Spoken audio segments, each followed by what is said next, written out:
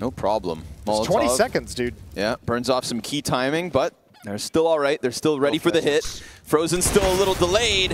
That shot connects, but it's not a kill. And the second follow-up's a miss. Spray through smoke, almost. But there are no frag grenades, no Molotovs, no smokes for this retake. There's an immense amount of damage. And Frozen pinned to the corner, draws Emet into it. There's Lady Luck, blessing Shui on the spray to bits. This is still losable. This is the hardest bomb site to retake, even in a 2v4. Aleksib's looking to give a haircut out before the retake begins. He's got two of them. Oh my lord! Oh. What? The last person you'd expect on Na'Vi to deliver that. That is disgusting. A sequence, a quadruple headshot CT peak. You're banking on simple, you know, pulling off the miracle. Nay. Aleksib B from behind the fountain. Count them.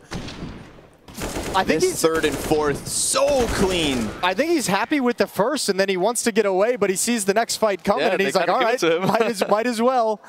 This is starting to be a battle of the IGLs a little bit.